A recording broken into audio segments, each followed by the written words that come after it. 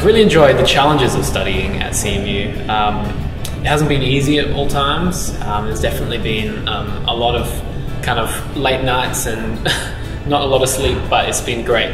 Just the learning experience has just been really awesome. Well, my undergraduate wasn't originally in IT, and I'd been working as a software developer for a little while. And so I really wanted to do a master's that was kind of computer science, but not too much computer science. And the MSIT program is really just a great in-between between an MBA and a computer science degree. So that's why I chose MSIT.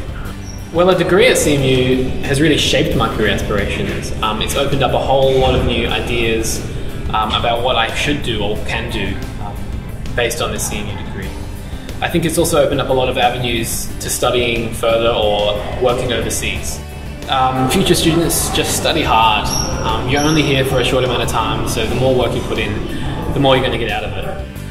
Well, the scholarship really made it possible for me to come here. It made the degree a lot more achievable for myself, and yeah, I would definitely recommend Carnegie Mellon as a study destination.